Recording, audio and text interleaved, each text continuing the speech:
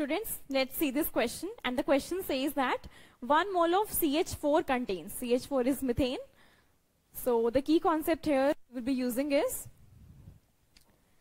firstly you should be aware that 1 gram atom is equal to 1 mole, right? Also, if I talk about the number of atoms,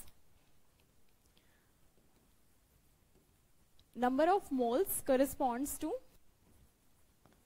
number of atoms, molecules divided by Avogadro's number. This Na is Avogadro's number.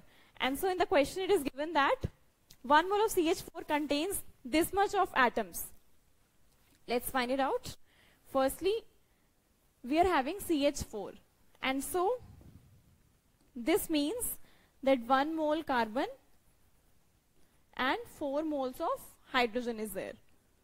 This is about the stoichiometry. We are having 1 mole carbon and 4 moles of hydrogen. So 4 moles of hydrogen will be having atoms to be equal to 4 Na. So the first statement is incorrect. इसमें this correspond to only Na, but हमारा actual में कितना है 4 Na atoms of hydrogen. Next, let's talk about this B option, 4 gram atom of hydrogen. Now I have told you कि 1 gram atom corresponds to 1 mole.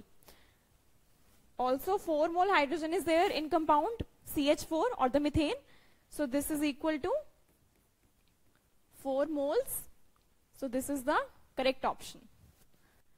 Further, this number of molecules of methane. For the C option, number of molecules of methane will be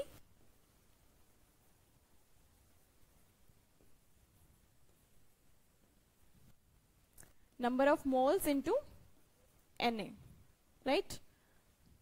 And so it will be equal to 1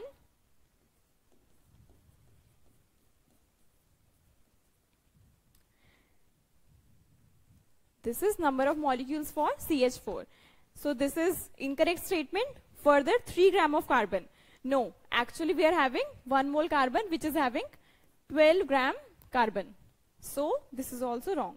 So the correct answer is B. That means 4 gram atom of hydrogen in the compound 1 mole of CH4.